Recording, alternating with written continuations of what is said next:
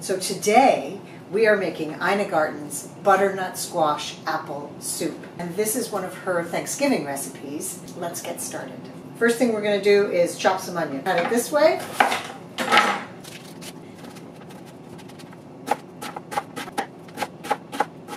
I'm starting to cry. Fully starting to cry. Just get them chopped, get them small. Tears are flowing, Ina. I'm okay. They're tears of joy. Get these babies out of my face. I am actually cutting this recipe in half. Tablespoon of butter, tablespoon of olive oil. Now I have my onions and olive oil and butter. Put them on the stove and cook them down. We've recovered from the onion tears. Everyone on the set is crying. 1 large butternut squash, peeled, cored, and chopped. I have a confession to make. I usually buy the chopped butternut squash. This is exactly why. But this takes a different kind of finesse. It's a big commitment, Ina. Don't try this at home. I don't find this frustrating, to be honest with you. Okay, well, I fought the squash, and the squash won. Butternut won. Shelley Z, as they say in Canada. You know, cleaning a pumpkin, same family, right? I have a secret. I never core apples. I don't see the point. I just cut around the core.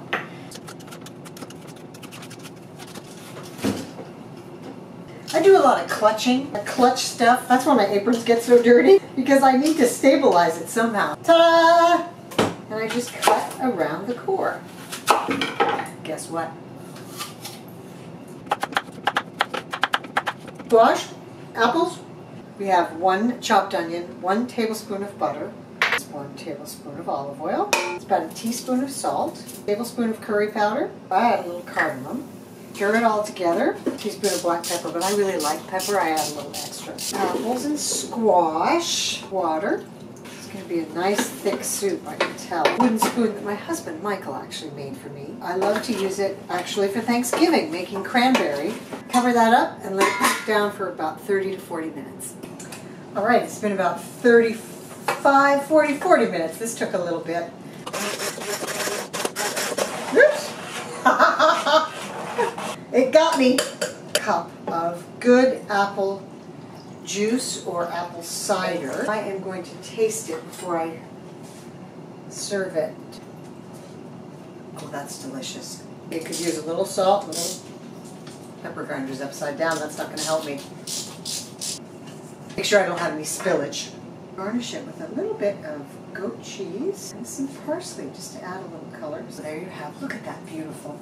Like a first course for Thanksgiving. It's just gorgeous. Just delicious. I highly recommend adding a little goat cheese. Thank you, Ina, for my Thanksgiving first course. And I'll see you next time for another kitchen adventure.